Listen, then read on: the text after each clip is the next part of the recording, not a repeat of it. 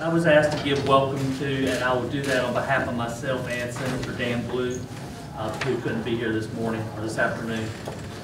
Wanted to tell you a little bit about my experience. Although I represent Wake County, I know that's hard for you people to believe. I actually went to a rural school. Part of Wake County I live in was rural 20 years ago when I graduated. I remember when we put our first stoplight up. I remember when we got our first Hardee's. I remember when we built the high school in the middle of a tobacco field. And so it was pretty rural. And so I think we need to move North Carolina forward, and that's going to require the rural areas and the urban areas working together. I recognize that rural school districts are the key to that progress, and that we need to make sure that all kids receive a 21st century education. That's their right as young citizens, and it's our responsibility as the generation before them and taxpayers.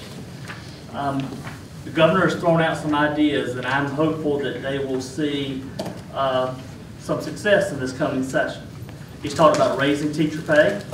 For those of you who don't know me, my daughter is the one that was featured in the News and Observer a couple weeks ago, and was on Good Morning America this week as far as using the NCAA tournament in her class. She is a 7th grade math and science teacher, and so I promise you I hear about your issues every day. And I'm just happy to have her off the payroll. Governor Cooper has recommended teacher pay increases 5% this fiscal year and another 5% next year. That'll put us on path to getting to the top of the Southeast.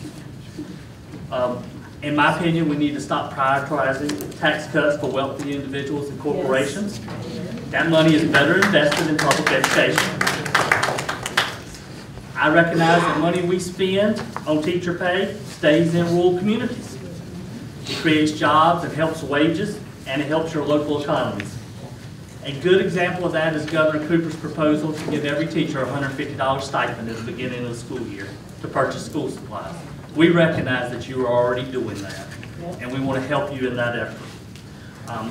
We need to invest in digital learning. In today's age, there's no reason that a kid in North Carolina shouldn't have a whole world of information. I was lucky that my parents could purchase me Encyclopedia Britannica as a young middle school student. Now you just need a wireless connection. And because of that, there's no excuse for a student in North Carolina to be geographically isolated. Last fall, I had the pleasure of taking my wife on an anniversary trip to Australia.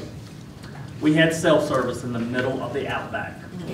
It's all done by satellites out there. They can't run the wires, but they found a way to do it across the entire country. I was literally in the middle of the outback. North Carolina used to be known as the good road state. Our challenge going forward is to become the good broadband state. The state needs to invest in areas where private utility companies might not see enough profit margin to extend broadband. Governor Cooper is calling for a $20 million investment in rural broadband, and he'll have our support.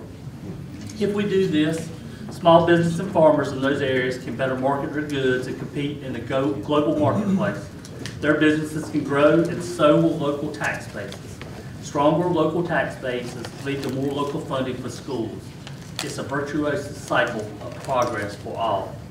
I want to thank you for having me here today. Again, I want to give my remarks on behalf of Senator Blue as well, who many of you have heard from in the past. But you know he comes from a rural area in North Carolina and believes in equal education for all.